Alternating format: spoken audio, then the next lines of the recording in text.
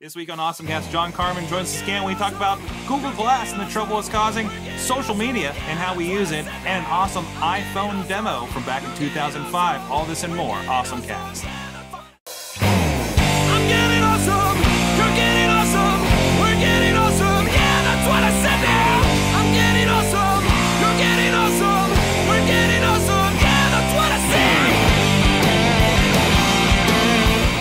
Hey guys, welcome to the AwesomeCast 140. I'm Sorg here, down in the studios in Pittsburgh, Pennsylvania. Down here, alone, in the studio, because joining me from his humble abode is Chachi. I'm in my bat cave! Yes, he is. There he is. He's in the comfort of his own home, enjoying his own video games. Not here tonight, but you got a good reason. Yeah, my work schedule's all messed up right now, so I will be skipping wrestling and going to bed. So, joining us through the beauty of Skype, as most of you usually do. And noticing that he can see his own camera. Yes. Also joining us, back again on the show, is John Carmen at Carmen Avenue Online. How you doing this week, sir? I'm pretty good. I just found out that I learned something awesome, so I can't wait to share that with you. Excellent, excellent. And I want to bring you a new segment of this week, since, you know, he's been kind of absent. He's been working a lot, traveling all across the country. I believe he was in Miami, probably New Orleans a couple months ago, a few weeks ago in Miami, I believe. But according to Instagram, Rob De La Creta, the other original host of this show, is touchdown in Phoenix. So there you go. So I'm hoping this is a new segment we're going to have. Where's Rob?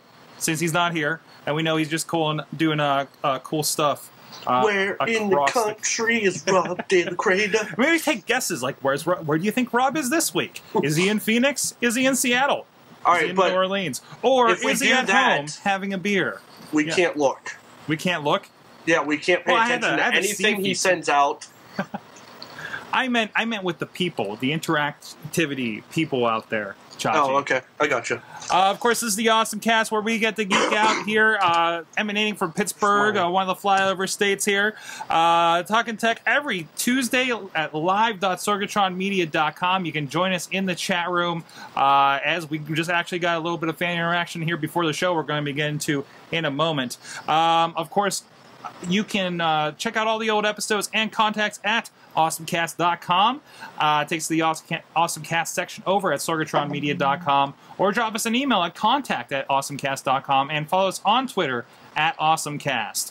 And you can also check us out. We're on iTunes, Roku, Blip TV, YouTube, and Stitcher in audio and video forms, however you want to digest the awesome. Right, guys? So, right. Let's get right into it. Guys, it's the awesome thing of the week. Chachi, do you want to go first? Wait, hold on. What? I gotta grab my remote. Oh, okay. He's gonna go do something. I'll start with mine. So a little while ago, I heard about this app called Field Trip that was apparently like a Google kind of, like one of those 10% projects or something, like one of those kind of side projects they had going on there. This is the Google Play page. It's the first one that came up for me. But it's finally been released for the iOS, for the iPhone. So I've been playing with it a good bit. At least, like, I turned it on. And that's where it all kind of ends from there. Basically, the idea is, you have this thing running, and you're like, you know, driving around town or going somewhere new, and what it does is, it actually pops up a little notification and lets me know, like, something interesting that's near me, like just general points of interest, right? Right. Right. You were trying to use it Sunday. I was trying to use it a little bit Sunday. It didn't go so well. Well, okay. Well, it wasn't that bad. It was pretty cool because we were down at the waterfront, and it would show up stuff and say, "Hey, here's a picture of like steel workers from like 1920." You know, in front of, like, you know, because of course, you know, the waterfront. Those that don't know, in the area over in Homestead, you know, used to be all mills, and now it's like the shopping center. We were doing some filming down there for Unsung on Sunday, so it would pop up that kind of stuff. But even just like my neighborhood, like I knew about like one of the spots where they shot Dogma, where it used to be a Burger King. right up the road on Banksville. But it showed me a couple other spots like, hey, this is the bar that they used when they took out Azrael with a golf club. We were driving over by the south side, in the one spot where the detective, figures out what's going on with the cement trucks and everything, was actually shot down there. Like those little notifications, and it was really cool. I was actually wasn't my week to drive on the carpool going out east of the city, so I got to just sit there and watch the stuff pop up as we were driving. You weren't reading it to everyone in the car, were you? No. They're already like amazed by my Waze use and everything like that. So Okay. No, not this week. Maybe in a couple weeks when I'm like, did you know? So I can be the did you know guy, right? No, don't be that guy. I mean, like this. Like I knew about this like really steep street, just kind of a few blocks away from me, but I did not know that is officially this Canton Avenue here in Beachview is has a gradient of 37% and is the steepest incline in the United States. Really? I thought that was in San Francisco. That apparently is BS, good sir, according to this app. So Maybe your app is wrong.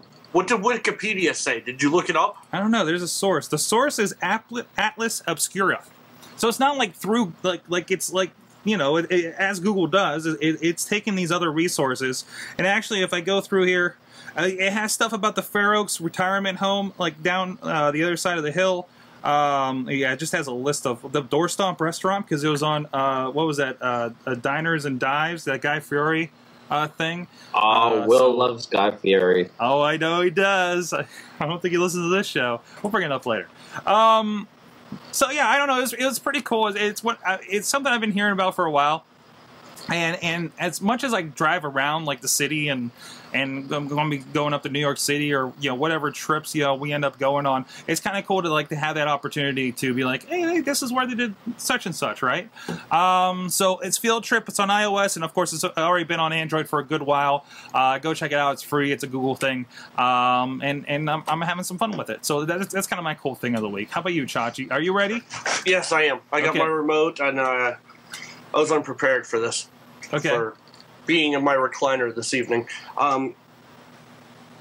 So my awesome thing of the week is it's more hilarity than anything, but a bar in Seattle has already banned Google Glass. Okay.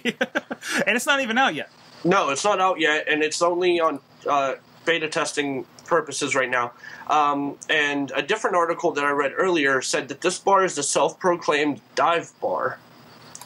And it's in an up-and-coming... Wait. Self-proclaimed dive bar? Yeah. Okay. And it's located in what's quickly becoming a tech sector of Seattle. Okay. So wait. A dive bar in the tech sector of Seattle. Yeah, apparently the bar's It's very been there hip. a while. It's a hip dive bar. It's a... Yeah. But apparently it's right down the street from, I think, a new Amazon office. And other tech companies are slowly moving into the area. Now, here's the thing. Here's the only thing I can figure out. The only reason they could possibly want to ban Google Glass already is because all of these tech people go in there and have affairs.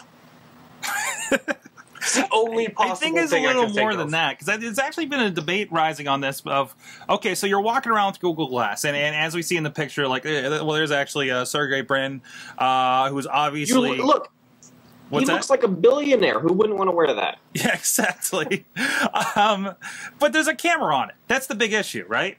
So that's going to be like, you're not, the big thing I keep hearing is like, you're not going to wear this thing walking into the locker room at the gym because that would just be awkward, right? Because they were like, who's that guy with a camera on his face in the locker room, In the event that you would find me in a gym to begin with. Yeah, true. I would wear it in the locker room.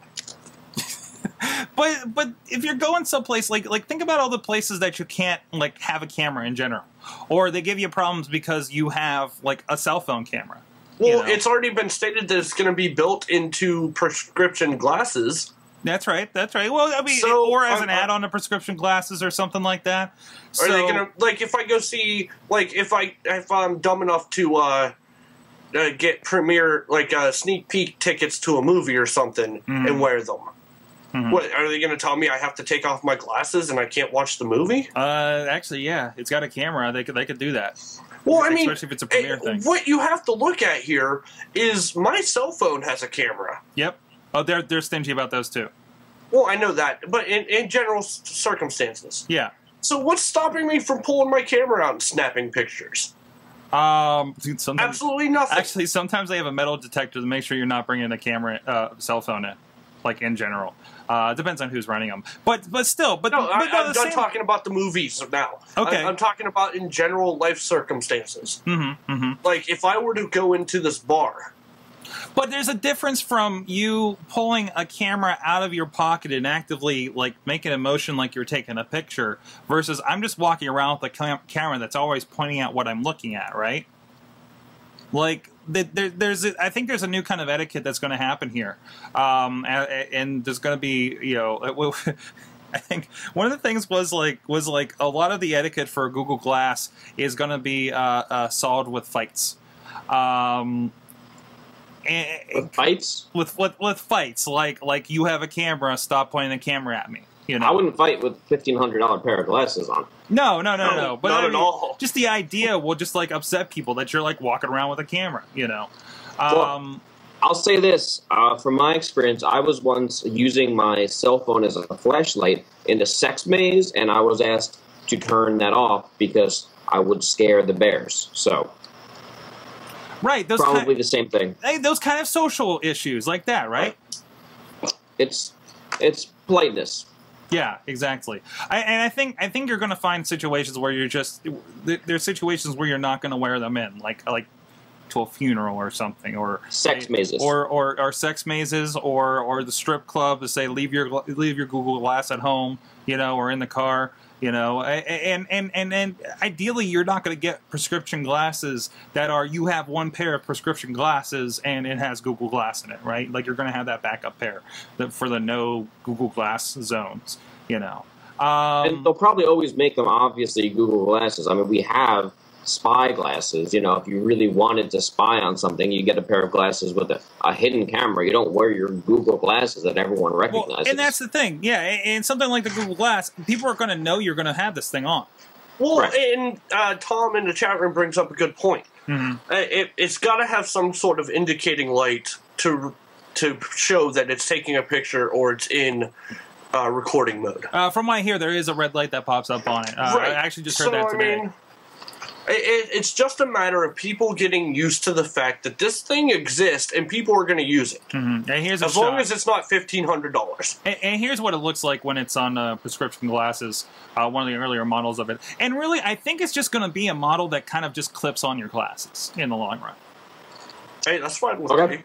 That makes sense. So it's not going to be, okay, take your glasses off. It's going to be like, okay, let me stick this thing in my pocket. I honestly shouldn't be wearing this in this kind of situation. You know, so you're not like, okay, I got to take my glasses off and I'm blind, you know, going into wherever, you know. It's awkward enough at the gym. Granted, it's going to be, and people don't realize this, but it's got to be a common sense, a common sense meter somewhere in society that says, oh, I'm going into a strip club or a sex maze. I probably shouldn't wear these. But the bar wasn't banning it for any common sense or practical reasons. The bar was banning it because they're a bunch of jackasses. Yeah.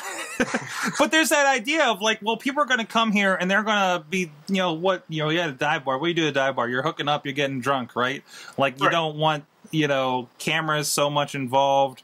That, I can look over and see that, Amazon CEO, drinking his woes away because he just had to lay off 500 people. You know what I mean? Like, I don't know, I'm just kind of creating a situation. But that kind of idea. Amazon just laid off 500 people. Did they seriously? No, you just said it. Oh, yeah.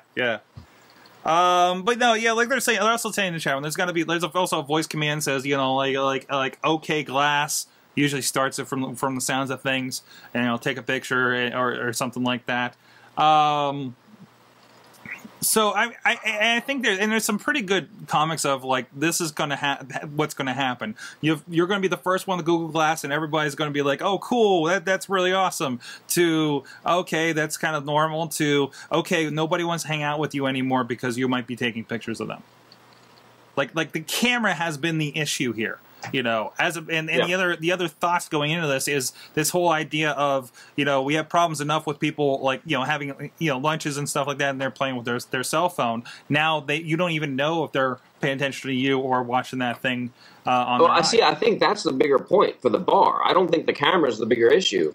I think their point is they don't want people paying attention to what's going on in the digital realm when they're supposed to be at a bar with their friends or hooking up or playing a poker machine. Or it could be like the no cell phone policy, just because I'm annoyed that you're talking on the phone, being belligerent, and not paying attention to this transaction that should be taking place. You know, I think you're right. I think it's more about social etiquette for this bar. I think they're just sick of, I mean, they mentioned fanny packs. Maybe they've been sick of accessories going back a while now, but they're fed up with it. Mm-hmm. Mm-hmm. So, what about you, John? What's your awesome thing of the week? Well, it's not new. It's not new to me, but I'm wearing this hat, this MailChimp hat. So I think I was going to talk about the hat, but I should talk about the reason I have the hat is because I contacted MailChimp for a class I'm doing on semi-automating your social media. And one of the coolest plugins and coolest ways I found recently to semi-automate social media is the MailChimp social plugin for WordPress. Okay. So this is really only useful if you're geeky enough to build your own WordPress site. But the social plugin allows you to post and then repost that same post to Facebook and to Twitter. But there are many plugins that will do this. There are many plugins that will automate it. One thing that I love about the MailChimp plugin is that once you hit publish, before you actually publish to Facebook and Twitter, it gives you the option to edit. And there are different rules when you're posting to Facebook, different rules when you're posting to Twitter. Obviously, Twitter, you have 140 characters, like this episode, number 140.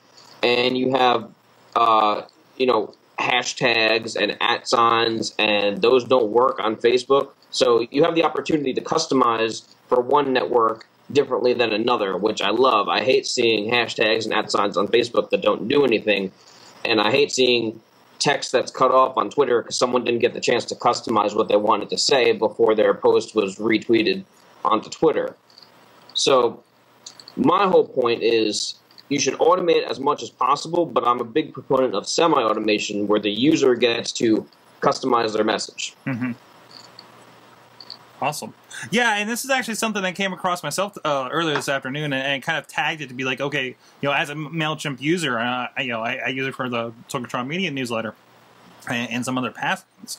And I wanted to see what they're doing, and then I got your feedback. I'm definitely going to check into this. So yeah, I would look into it. I mean, if you're already a MailChimp user, then there's no reason to not use this. It's so simple to set up.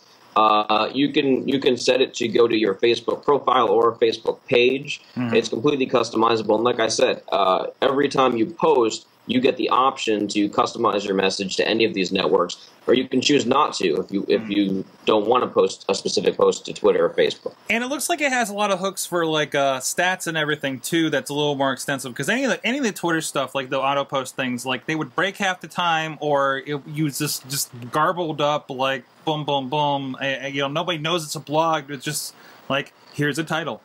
There are a lot. Right, you can customize. You can set a default. But then you can customize the default. Like sometimes I'll just tweet out the title and the link. But sometimes I want to give it a little more info. You can always customize that.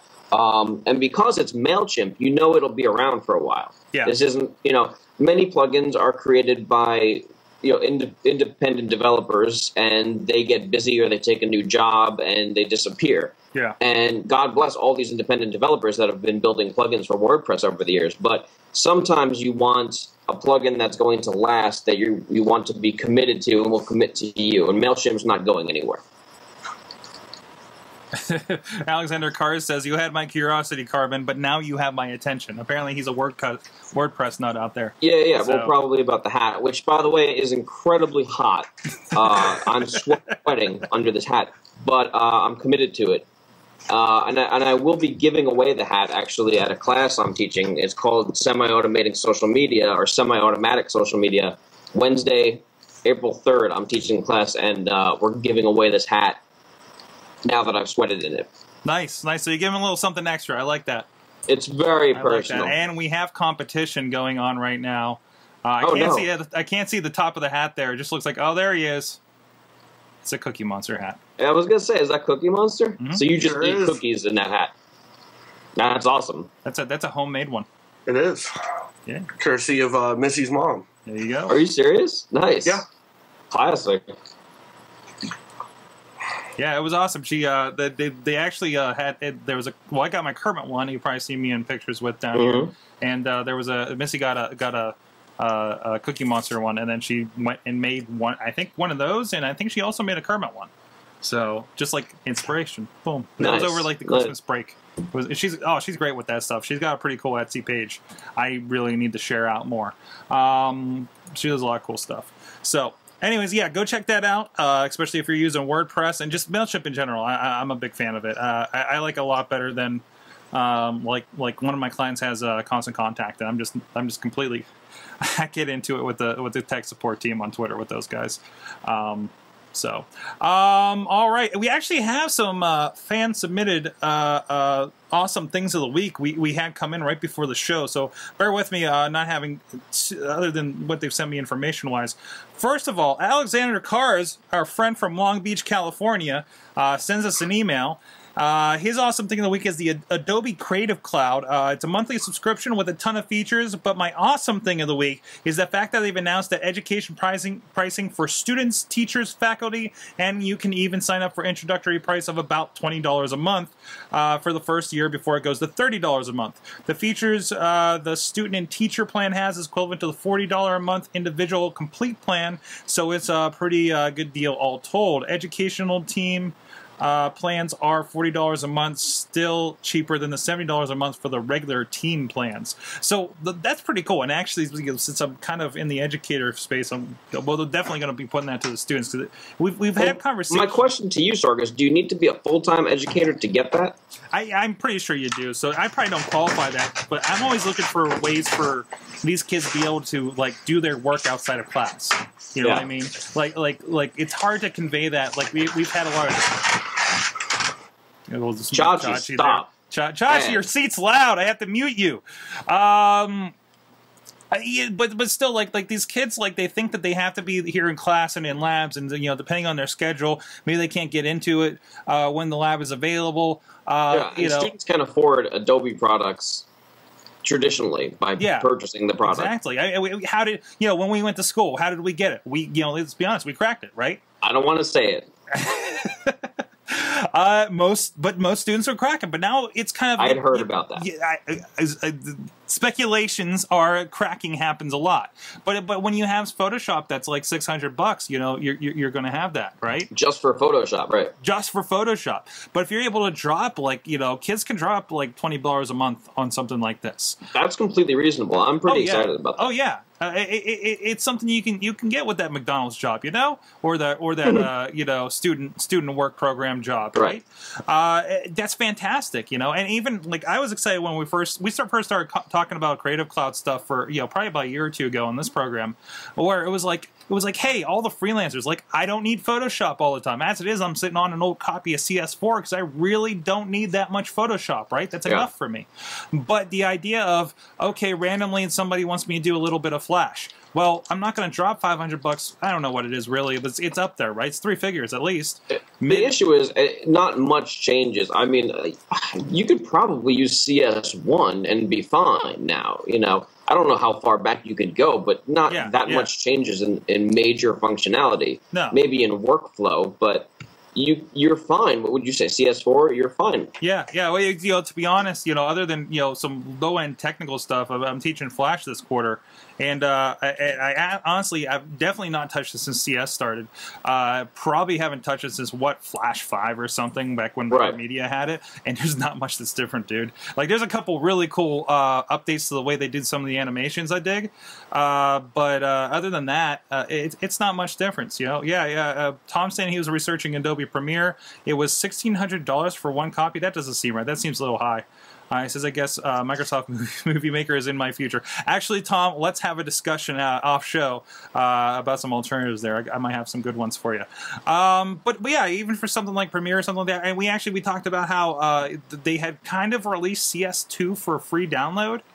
Really? Yeah, but CS2. I mean, okay, I said you can use it, but I don't know. I mean, it's going to be well. If you have a problem, if you use any of the newer software, going backwards is going to be tough for you. Yeah, I mean, that's if you're in school and you're using newer software in the computer cluster, and then you get CS2 for free, it might not be worth it. Yeah. And actually, there's a problem if you have like the last two versions of Mac OS that doesn't support all the way back to PowerPC. I didn't know that, but yeah, it makes sense. Then you're not even trying these things. You have to have Rosetta still, and they cut that out a couple versions ago. So, oh, wow. And you might have problems getting it on like Windows 8 or something like that. But other than that, it's really cool. And then there's debate on whether they actually let it out for free or just like, here, have this, and you should really have a serial code, but it'll work without it because there was a server thing. Right.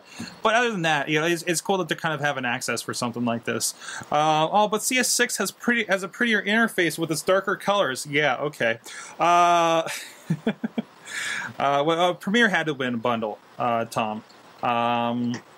Yeah, because I feel like Premiere is maybe $700 by itself, or probably lesser. But still, I would look at the Creative Cloud for a lot of that stuff. Can someone Google this? I have enough computers in front of me. There's a car. Hello? Hi. Seriously, is Chachi breaking into cars? Chachi, what are you doing? What's going on? Oh. What have you been doing while we've been talking? You've been committing crimes. No, that was a car alarm in my neighborhood. It happens quite a lot. Okay. But thanks, Alex Cars, for that. Go check it out. Adobe Creative Cloud. It's nice that they've kind of lowered the barrier to getting into stuff like that. Mr. Garza in the chat room dropped us this at the beginning of the show. So I've scanned it real quick, but this is one. It looks like they're opening Google Indoor Maps. Yeah, we got a little video here for you guys. And according to this article, I think it's mostly this launching in Australia. But I think we've had this here for a little bit in America. Is that seem familiar to you guys? Like, I think they were launching it for like it's mostly like malls and airports. Wait, did you say Google Maps? Google Indoor Maps. Indoor Maps. Okay, because I've had Google Maps for years. I didn't want to tell you guys. And I've heard about them doing like street views of indoor locations. Like I know like the Twit Studios, like you can like go pay a service for a guy to come in that's actually like a contractor of Google or something like that, and they'll take like the 360 photos of your business or whatnot. So. I've seen that in even delis down the street from me in Little Italy, and I don't think they paid for it. I just assumed Google came in and did that with their permission. Might be some submission process or something like that. Might be. Or maybe something where it's someplace significant enough, they'll go do it. But if you're like, I want to be part of it, but you haven't deemed me significant enough, or in a, the studio I'm thinking about, they're actually like in Petaluma, which is like kind of just an offshoot suburb of San Francisco, or something like that. I'm going to submit the sex maze, so we'll see what happens. All right. See how that application goes. So go check that out. It's we'll have the article. Recently, what's that? I want to say this is it's not indoors, but just a couple days ago I noticed that there's Google Maps inside amusement parks, like inside Cedar Point.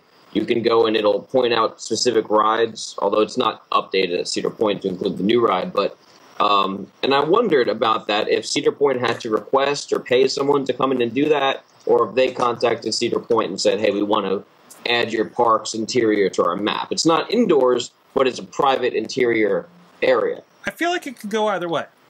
Because I mean, something like Google, they want to go to those big popular places and say, hey, look what you can do.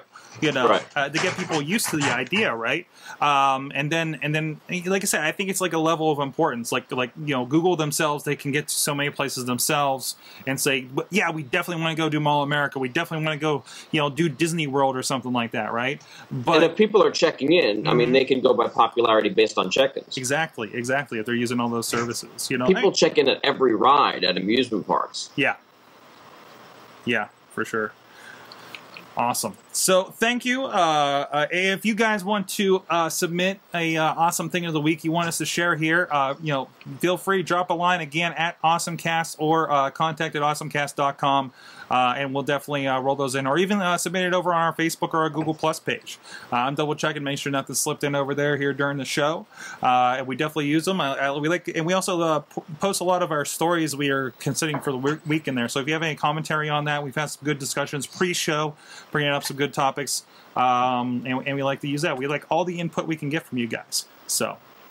Here's an update from Cars. It says $1,900 for production premium. Premiere by itself is $800. Whoever told you $1,600 is a liar, and presumably a whore. But it's okay. Well, whores will inflate the price. There you go. All right, so let's get to the stories here we had lined up. Let's get rid of that Google Glass. We'll skip that one. So Facebook newsfeed. I know, John, you deal a little bit with social media as well here. Have you been looking into the new newsfeed? First I've heard of it. The first you've heard of it. So the new news. What's a newsfeed? It's the first thing you see when you log into Facebook. I'm just kidding. Well, what have they changed to timeline? What? You're talking about a change to timeline? No. To the actual news feed, the actual the feed of everything going on that happens when you first log in. Your personal news feed. Yeah, your personal news your feed. Friends, right? Yeah. And your likes. Yeah. No, I honestly I've been buried in design work lately. I really don't know much about this or anything. Well, basically what they've done is they announced at an event last Thursday that they're going to be redesigning the news feed, make it a little more image prominent, apparently. Kind of like what we're seeing already with Google Plus and what Twitter likes to do if you attach an image.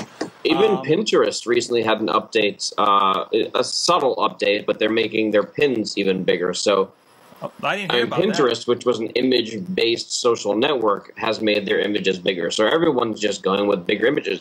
I suppose it's with higher resolutions and larger screens, although people are still on small screens. But we're going very image-heavy everywhere. So I think this is pretty interesting. Like, here's an example here. I'll pop this up here a little larger. So, like, here's an image, if I posted, like, this story, right? And here's an image it draws from there, just like it does now with Facebook, right? Like if I post something in my timeline. But now, like, they're actually putting the text kind of like over top of the image. To a pretty cool effect. That's weird. I mean, it's very similar to what Twitter did, actually, with their profile images, where you can choose a header and then it puts your text on top of the header and it adds a gradient. Some images still work better than others, but it adds a dark gradient so that their light white text can appear and be readable over any image that you post. But I just think, trying to automate what is basically design, graphic design, just has very, very variable results. Yeah, and I kind of see that a lot with the Google Plus-ification happening here. Like Google Plus itself, like it was really nice when they first started having big images and stuff on the iOS apps in particular, right? But it seems more and more like it's kind of making up for stuff it doesn't. Like even if you look on Google Plus, like the stuff that really pops out is the stuff with big images, right? Right. Like here, this Modern Combat, and then we got like a little one for a story that we posted. Then we got Michelle Obama just kind of slapping us in the face, or whatever. With her big muscular arms. Yeah, exactly. But if I go to the iPhone app, like some of those things, like they kind of are like I have a weird doubling of the photo. It's not really working out as well anymore. As they try to make these do different things. It's really everybody's moving towards a more visual web, right?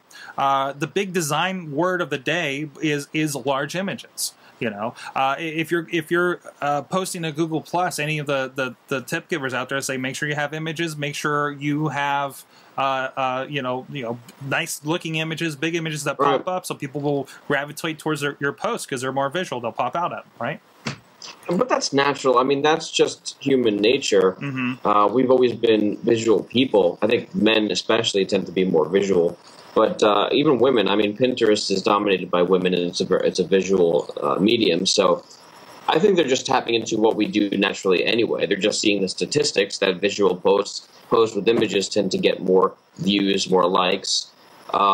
My concern is that they're dumbing it down too much to the point where it doesn't really matter what your message is as long as you have a picture that draws attention. Yeah, and that's the concern. But hopefully it's complementary, in the long I hope we could find a happy medium, yes. Yeah. The issue of putting the text on top of the image is almost subjugating the text to the image. I'm not thrilled about that. It kind of destroys all the work you've done, right?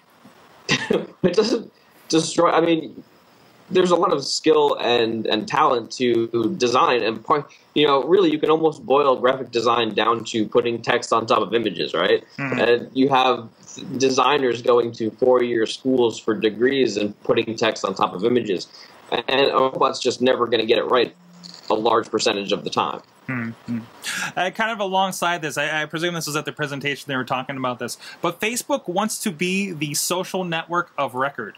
Oop, there it is. According to The Verge. It is the social network. There's a movie called The Social Network. that's kind of established it, right? Like nobody else. Exactly. Yeah. Hey, they're going to be called something else by that time. Sorry, I was reading the yesterday's AwesomeCast doc that I didn't share with you, Bobby. I'll work on that. But yeah, It is, because nothing's bigger, even as much as Google Plus gets their hooks into our search, like I talked about the authorship thing last week here in the show, and it's doing fine with this, with what it does, but it's still a far cry from becoming like the place where I'm going to connect with people like something like Facebook is, at least in that way.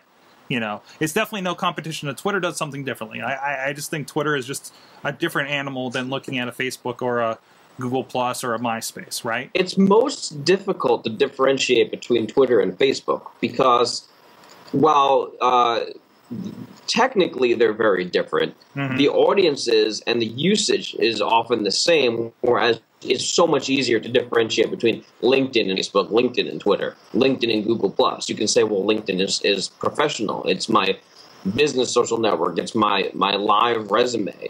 And Google Plus, the difference with Google Plus is that you can really separate your social circle. So it's different for each person. So for some people, it might be more social. For some people, it might be more business. And for many people, it's both social and business, depending on which circle you're posting to and communicating with. But Twitter or Facebook are hard to differentiate. It really, I think, comes down to preference and how you communicate with different groups. Yeah, it does. It does. And I'm seeing that, and you see that with audience too, though, right? Like, it's really is where the audience is. Like we always say, like Google Plus is the photographers and the tech heads, right? Facebook is where your family and the general population is. Twitter is a different, like, people. I want to say short attention spanners, but that's where most of us end up living, right? Especially between the three of us here on this panel, right?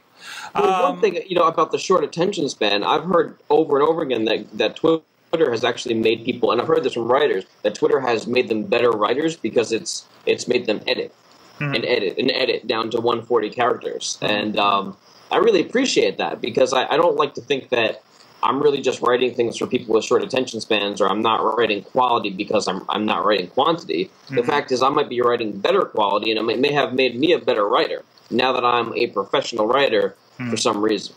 See, I feel like, too, though, that Twitter is the thing for people that... I always refer to Twitter as my kind of my mind leak, right? Like, this is where my thoughts go. Right. And I can spit them out there, and it was really cool. A few weeks ago, a few of us, while we were doing our Monday Night Raw hangouts, we all found out that we had our Twitter backups available. So we all downloaded them, started reading back. Like me, I was reading back to 2007, 2008. Wow, nice. And just like saying, like reading the stuff I was saying, and being able to go through and be like, wow, I really hated my job, or wow, I remember when that happened, right? Like now, like the thoughts I was having are now, on record. You talk about social network of record. Now I can go back and look at, like, what was on my mind back in 2008? You know, what was I going through back in 2008? At least, you know, that I was presenting publicly, or maybe inappropriately sharing publicly because I didn't understand the whole social media concept yet. You know, but is there an inherent difference between how you do that on Twitter and how you communicate on Facebook? Is that inherent to the medium, or is it just a preference? The one thing you said, that our families are on Facebook, I think that makes a difference. My family's on Facebook. My mom is finally on Facebook. My dad's been on there for a little while, but they're not on Twitter. My cousins aren't on Twitter, at least as far as I know. Right? So I think that maybe that is inherent, that less techie people that we have relationships with tend to be on Facebook, whereas Twitter tends to be more techie, and my clients and maybe business connections are also on Twitter.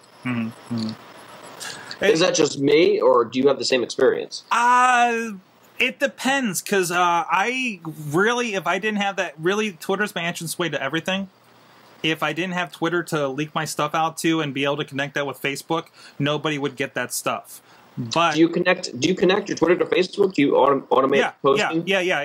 Well, I mean, it's set up so like @replies and stuff don't go through. But generally, if I tweet, and it was actually at a point, and it broke, I have to try to refix it. I was to a point where if it was something of a little more substance, I would post it to Google Plus because I wanted to try to get some activity up there and see what I could do with it. And then that would generate a tweet that would then be generated into a Facebook. So I would have breadcrumbs going all the way back to Google Plus for a while there. But then it started like tweeting everything that I made in 5 minutes every 20 minutes. And I had to fix the whatever service was connecting that. So I am going to go back and see if I can redo that. Because otherwise I've just been saying, okay, I want to tweet this thing that's a more broader story, but I'm also going to put it over here on Google Plus because I have, you know, the tabs in my browser and everything to, you know, just click that and I'll plus the page and leave a comment, right? So I mean, it's not. But again, I'll lean to just doing Twitter because I think the biggest thing is accessibility. I pick up this phone and I text message and boom, you know. I think that's what most. I think that's what's more than the community. I think that because I feel like there's different communities, not just tech people, but I think it's just people that just want to communicate without any strings attached. Right. Well, and you think that's you're referring to Google Plus now? Oh no, the Twitter. Back to Twitter. Okay. So, I think I feel freer to communicate on Twitter, despite the fact that I have more followers on Twitter than I have friends on Facebook, and I could be alienated. I mean, I say ridiculous shit on Twitter, and I curse there on purpose because I curse on Twitter, but I don't really curse on Facebook unless I'm really mad because I don't want my mom seeing that. But I don't know who's seeing it on Twitter, but I think in Twitter there's almost this acceptance of forgiveness, or it's not anonymity because everyone knows who you are. But I feel I don't know where I'm going with this. I maybe it's just me, but I feel like I can be freer to say whatever the heck I want on Twitter, whereas on Facebook I'm a little more real. And that's weird because that seems backwards to me because I feel like Twitter is the more public of the two. You know, from the chat room. It is. Just some other ideas here from the chat room. Brother Sorg, Maddie's saying he uses Hootsuite to post to both. I use Hootsuite as well to try to kind of, like, whenever I'm doing split posts to, like, all the AwesomeCast stuff or all the Mayhem Show stuff. Some of that automation you're talking about, right? Or scheduling stuff. It's really good for I use Hootsuite to post to both often, although there's evidence that it might be better to post directly to Facebook. Yeah, there's that, because supposedly it might be, it might downrank you for doing that. Exactly. I guess, which then it's like, well, great, so now I have to manually do all this crap again, right? Right, so what's the point of having an automation tool? Exactly. But he says he uses Hootsuite to post to both. He likes how it does links on Facebook, plus I can regulate what goes where. I treat Twitter as public, while Facebook is my family and friends. Okay. Well, yeah, you know what? That's actually what I'm doing. It's just that I guess I'm the opposite of most people in the sense that I'm a little more raunchy in public than I am with my family and friends. Okay. Yeah, it's like you're public. So the normal people that comes across you're this personality, but your family and friends, you're the nicer personality. It's just you're hiding your. Well, yeah, I'm just a little more polite around family and friends. I'm still the same person, but I'm willing to curse and vent my frustration more on Twitter because mostly I try to be funny, when I'm venting my frustration. Not all the time, but I try to turn a bad situation into something funny, whereas I don't necessarily want to burden my family and friends who will take it a little too seriously and start asking me, oh, what's going on? Can we help? I just want people on Twitter to just laugh. Tom in the chat room says Twitter... go ahead, Josh. I know where he's coming from with that, because apparently I'm the exact same way. I completely lost it today. Yeah, I saw some of that. We're installing new carpet at work, which is why my schedule's so messed up. And I'm responsible for removing and resetting up the computers. And both days that we've been doing this so far, and this is going to go on for the entire month, is I've gotten calls where these people are relating their computer issues to the fact that the carpet was installed. And I wish I were kidding. I believe you. And it's getting to me, because I didn't believe that these people that handle these multi-million-dollar transactions are that dumb. Maybe it's static electricity. Maybe you fried their computer with static electricity from the carpet. If it were, I can't make any other connection. Right, exactly. And if it were that, I would be okay with that more so. However, it's stuff like we got new carpet yesterday and now my password doesn't work. or we got new carpet yesterday and I'm not getting emails. That's awesome. Did you tweet us? I did. And today, I got the Outlook one today, all right? And it was a rough day, and I just lost it on Twitter. And Ginny, she's like, I can't even picture you angry.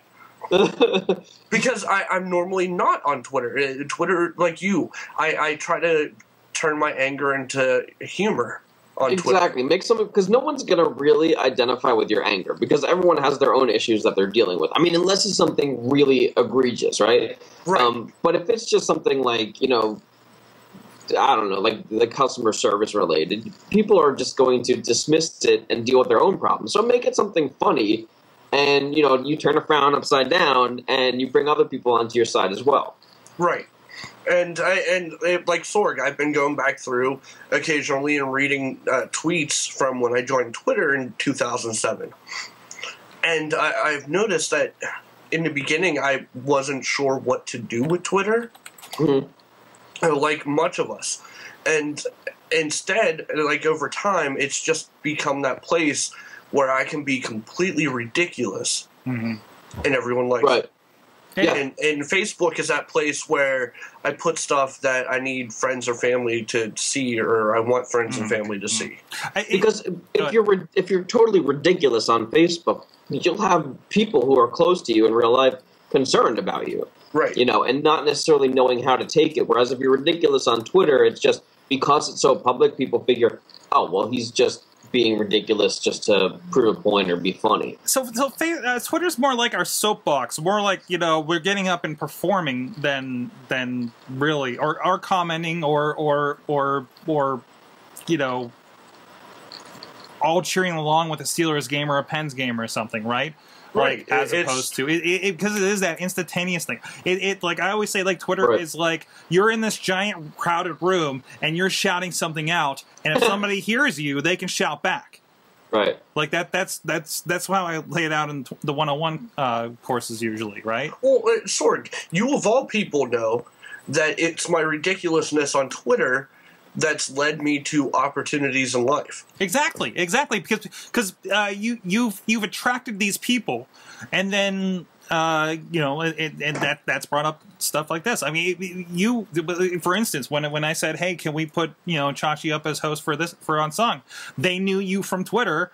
Or whatever else, presumably, and they're like, yeah, great, we love his personality, Exactly. So, I mean,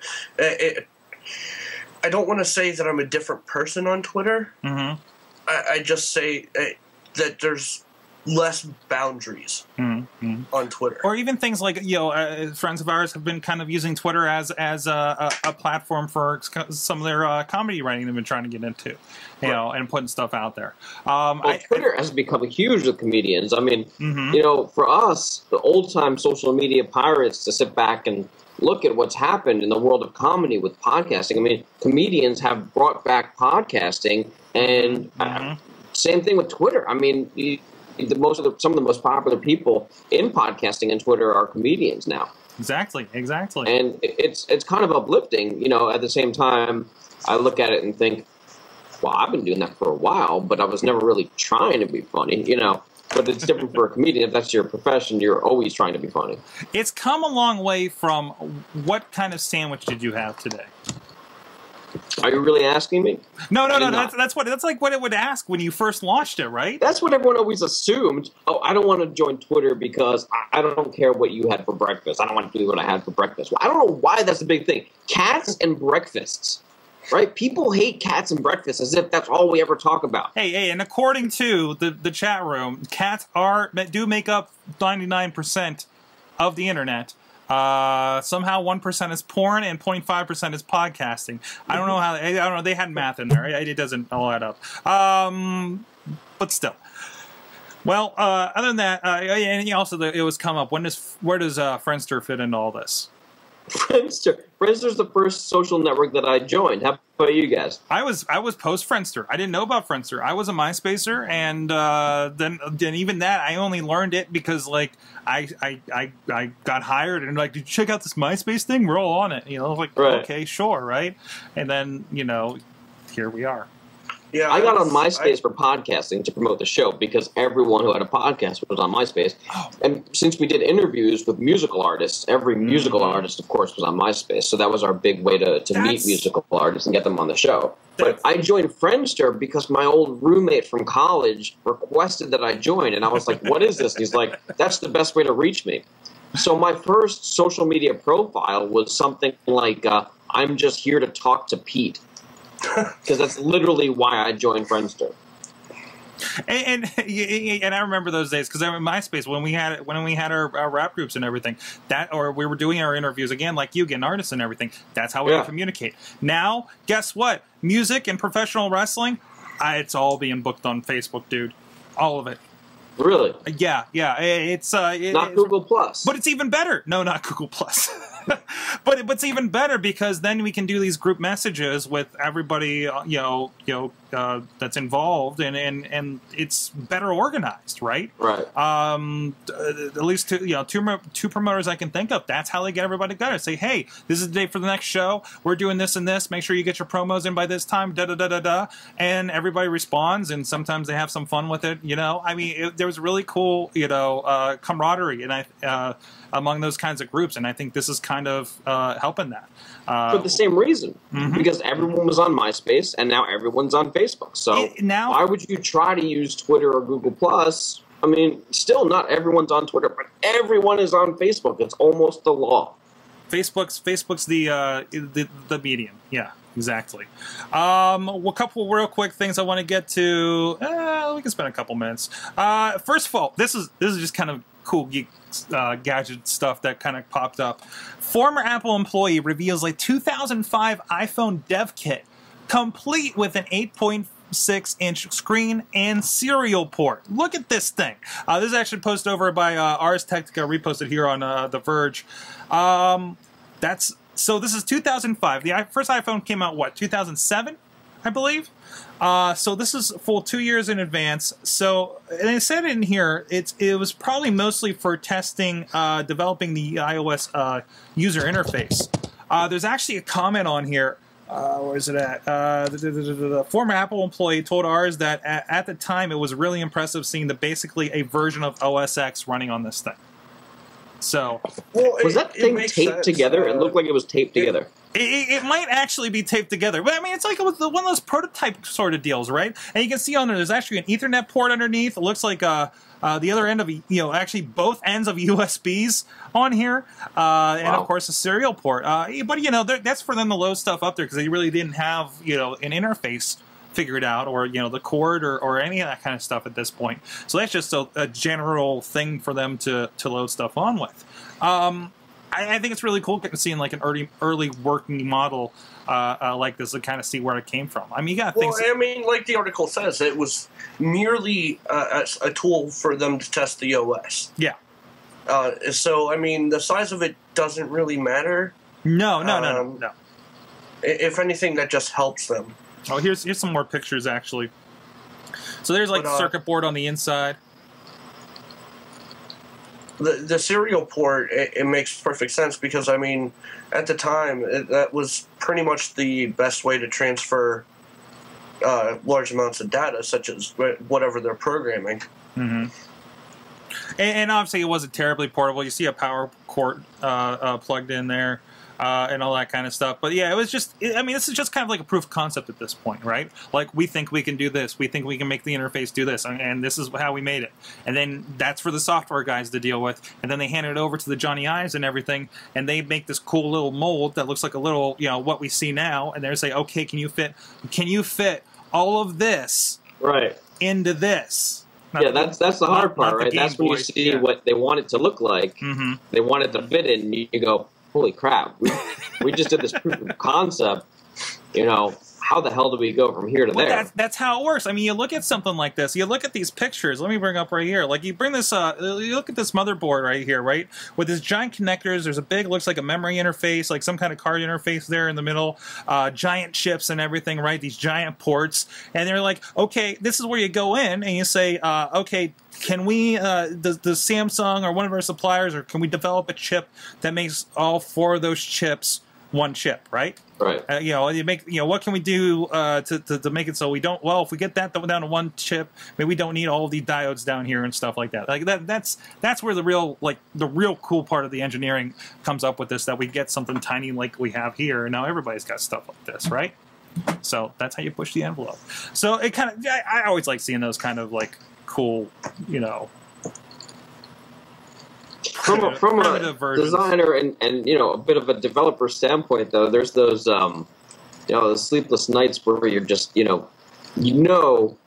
want to get there. You have a vision of getting there, but I mean, you don't know what the path is from A to B, and no one's done it yet, so you're not sure that it's possible. You're confident it's possible. You're being paid to make it possible, but you don't know how to do that yet. Mm-hmm, mm-hmm. And that's a really uncomfortable and yet exciting place to be. Oh, yeah, and some people just thrive on that kind of thing, right? Yeah. I mean, that's what a lot of entrepreneurs are completely into, right?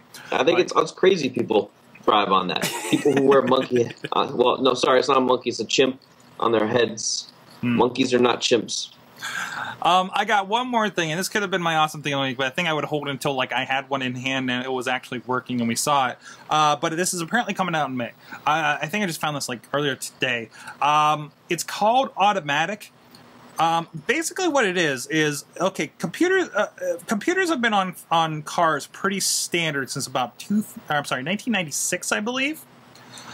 And the whole idea, like, I remember my dad would always, like, he tried working on cars, and he would get this unit that would, like, give the codes to say, okay, this is what's wrong with the emissions for you to figure out what's wrong with your car, because he had an old Thunderbird that was problematic, right? So basically what they do is for $70, you can pick up this kit that's basically this little doodad here, right? You plug this into this port that most cars have since 1996, most gas-run cars since 1996, right? You plug that in the port. That will now interface with an app on your phone, which will the most recent 2 iPhones, and they have about 4 models of Android that are compatible here, stuff like the Galaxy and stuff like that. You have to look at the list on their site. And what that will do is send information over about your mileage. If your service light comes on, you can tell it to turn it off. There's something right there that'll fail your inspection, right? And even to the point where if certain things that hurt your mileage, like hard stops or other bad tendencies, it will actually chime at you and record those things. Doesn't Progressive have something like that? I'm pretty sure Progressive has something I think I've heard like of, that. black boxes or something like that, right? Where like if you're in an accident, it'll like kind of like pick up all that information and say, okay, were you the one screwing it up? But this whole idea is, you know, then you all you have all that information. You're getting what's going on with your gas mileage. Basically, all those features that you see on newer cars. Like with the whole OnStar like services and everything. You know, I just took a ride with somebody out to Philly that had the giant screen in the middle that interfaced with their phone and had the GPS and had all the you know stuff about their car all built in there, right? So basically, and the backup camera, rear view camera. Yeah, exactly. Yeah, you had the rear view and everything. But still, it's like you have all this information that is happening in a computer on your car, and now you've just it is saying making dumb cars smarter is the line that comes along with this. So this idea right there, killing the check engine light would be worth its weight in gold, says Tom in the chat room.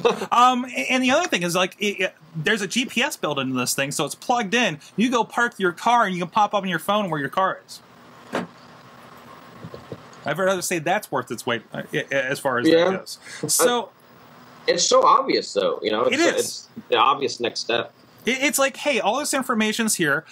You know, instead of getting a unit like my dad had to get to try to interface this thing, that was like an obscene amount of money. Like I think it was a couple $100 to get this thing.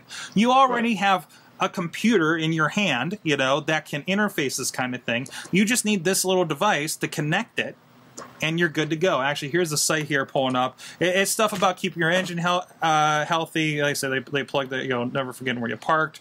Driving assistant to help you with, you know, stuff like mileage and everything. I think there was a thing where, yeah, when you go and fill up your car, it takes note of that and then gives you all your information for miles per gallon and hours, miles. It gives you like what, you know, based on information that it's pulling, you know, like kind of crowdsourcing off the internet, how much you pay per gallon. Well, many cars can already do that. So, yeah, it's just an issue of getting that onto your phone, all in one device where you can make that information portable. So instead of saying, oh, I need to go get it, I want to go, in my next car, I want to go get a car that gets this instead of this. I can not trade in my old Rendezvous, my old 2005, you know, SUV, and just plug this guy in, and hopefully I get better mileage out of the thing because I'm going to start paying attention to the car's already taking note of.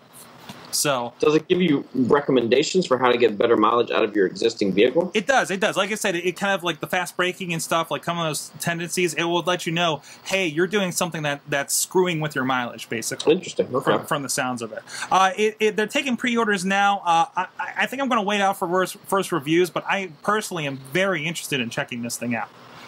For $70, I think that's kind of worth it for something like this to get. And there's even, I think they said there's like OnStar type of I think I read somewhere they were talking about if you automatic calls and help in a crash.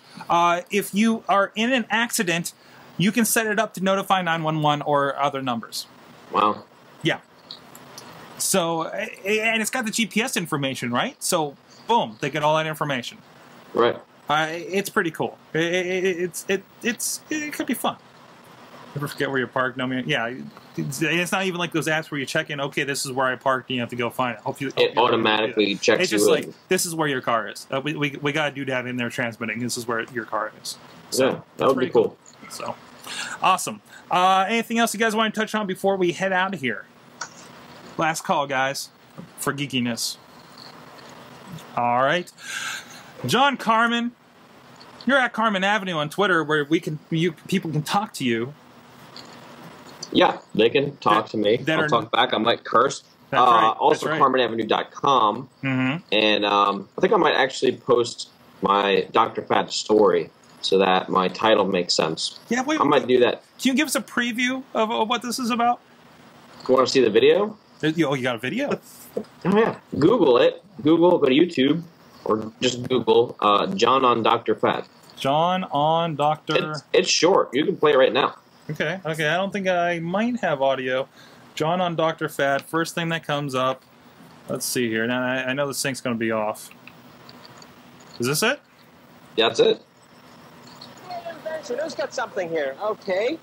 Well, my invention is called the automatic ammunition, and it's for when you're playing out in the snow, and instead of packing snow together to make a snowball, which also it falls apart, you just scoop it up like this, and depending on if you're a lefty or a righty, it has extra room on your glove to throw the snowball. I see. So perfect shape snowballs every time, and a lot harder too, right? What's your name? John Carmen. Let's hear it for John and his snowball machine here. Who's got something here? Okay. John Carmen on Dr. Fat. I've never heard of this show. Yeah, most people haven't. In fact, I don't think I've ever run into someone who's heard of it. It was huge. When I was a kid, it was huge to me anyway. And my dad said that we would watch every episode. We'd watch for any information on how to get on the show, and it never said anything. And then the producers ended up coming to my school, and it was like a school project where you pitched your idea and whatnot. I wasn't actually a contestant. There was a game show aspect of the show. But to be a contestant, you needed to either have a bigger invention, like something that had more movable parts, or a bigger personality. I mean, if you watch that clip closely, you could see how nervous I was just in that little elevator pitch that I gave. And now, so I wasn't prepared to be a contestant, but that was my big television breakthrough. And now look at you on the internet in front of camera whenever you feel like it, right? Yeah, I'm not even wearing pants. I mean, that's how casual I am. Nope. You would have not wore pants that day if nobody told you to, right? Well, yeah, my mom dressed me that day, so that's... And it's weird, because, there's those snowball makers I've seen at, like, Five Below lately, so you were ahead of your time there. I saw them. I saw them this year for the first time, and it was at, like, Five Below, and, like, Marshall's, and I got a couple of them for friends of mine who have triplets. So I found this 2-pack, so I had to get 3 2-packs because they have 3 kids, and then one for the parents. I have no idea how well they work, but I bet they work better than my gloves. The gloves never really worked that well. The snow had to be really, moist and compactable in order for the gloves to work. Awesome. Chachi, what are you inventing over there? I'm inventing nothing. I got nothing. No. Chachi says .net is back up and running finally. Woo! Sorry. It was broken for a while. I don't know why. Neither do I. Honestly, we didn't figure it out. We're not entirely sure why it went down. So I will be getting back to my 1001 games journey. Awesome. Nice. Soon. So if you want to go check out his past journeys in that, you can go to chachisays.net, not .com. Yes. And if you want to buy .com, apparently it's going for about $2,000. Holy shit! That's more than a pair of glasses. I know. How does that happen? What did we do with that site that somebody decided it was worth that much money? Right? I don't know. I mean, when I was trying to get my MichaelSorg.com, they wanted like $90 for it, right? And I still wouldn't pay that. I still waited them out, right? There's the secret. Man, I want to find out how much Insert Coin's worth. It's got to be doing better than Chachi Says did, right? No, exactly. No? So, I mean... Let it go and find out, right? Be like if you like put the signpost here, we're like, this thing's going for $2,000. See if any bites on it. Who the hell, did they think like Scott Baio's going to buy the thing? I guess. They got to be going for that. I don't know if Scott Baio knows how to work a website. He can barely work Twitter. Because I know when they Wait, no, he has a law blog. A law blog? Yeah, he does. Some people will get that. I did. It's great. Blah, blah, blah, blah, blah. Okay. So Tom Bobbitt in the chat room said that he bets ChachiSays.net got some new carpet. That could be some 9 months ago. But that's okay. You were busy with Insert Coin. You're busy with Chachi Plays, and now that is out of the way, and you can concentrate on this blog. Right? Yes. And hopefully back on Insert Coin. Right. So go check that out, guys. The video show's not back, but the adventure is back as well. Chachi's doing enough video. Let's be honest. The video's not coming back. No, the video's not coming back. You're doing enough video right now. The video will not be back. Exactly. And of course, I'm over at MikeSorg.com. I have some cool blog ideas coming up, but in the meantime, it's just kind of been reposting stuff from the newsletter that's over at Sorgatron.com, and all the rest of the stuff at SorgatronMedia.com, including Wrestling Mayhem Show. Unsung came up today, where we talked about some cool tech going on in over at UPMC with thyroid cancer.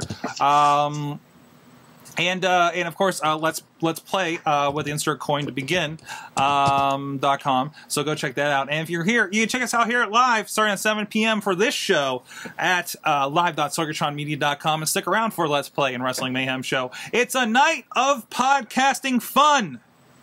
And you guys can join us. Again, catch us at AwesomeCast.com, contact at AwesomeCast.com, tweet us at AwesomeCast, and we're on Facebook and Google+, so you can converse with us. We post stories throughout the week. You can join us in the chat room, like I said, and all that stuff. So thank you to our awesome chat room that has been hopping all night, giving us stories, giving us awesome things of the week. Keep that up, guys. You've been our awesome audience. John's been our awesome guest.